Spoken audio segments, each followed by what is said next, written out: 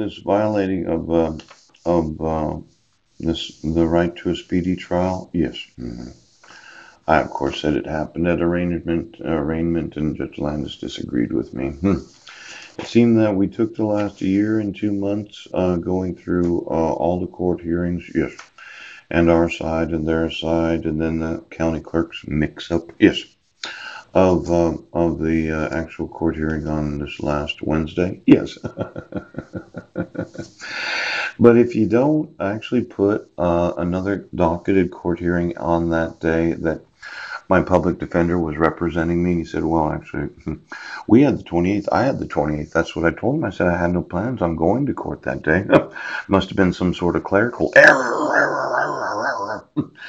Is this 90-day speedy trial? Is this something that's enforceable?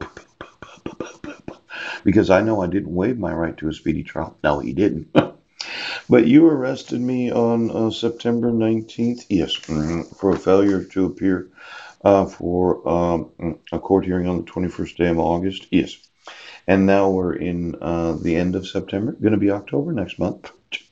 Now, if we did read the state's response, and Brett Roberts said, well, speedy toll, yes, because my public defender, he admitted Exhibit A and B, that happened to be fraudulent. But the nice part is, let's see, the matter was set over to July 6th, yes. Is that the approximate day that we did toll speedy? Yes. And it's now September. So that would have been 6 weeks because I could probably look at the date on this evaluation that didn't get transcribed. Yes, good. Maybe everybody else could look at it too. See, Phyllis, she turned hers in, yeah, on May 14th of 2018. And then June 6th, we had that, yes. But somebody slipped it in the file of Judge Landis, and she wasn't able to read it. She said, "Don't do that." Okay, I've told you not to do that before. Okay, I read every one of these evaluations, and I never make a decision without reading them. But she did make a decision. Not that it's a technicality, but it was on record actually. Now, when I think about it, okay, because I'm looking for it right here. I know it's in here someplace. If it was July 6th, then it's August 6th, September 6th, and October 6th. Isn't this the 28th when I was supposed to appear in court at 2 p.m.?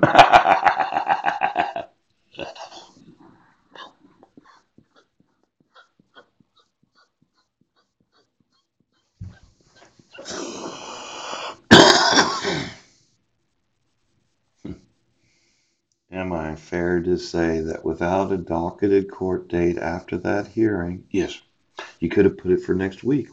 We could have got it done and had the trial within 3 or 4 days. Yes, we could have.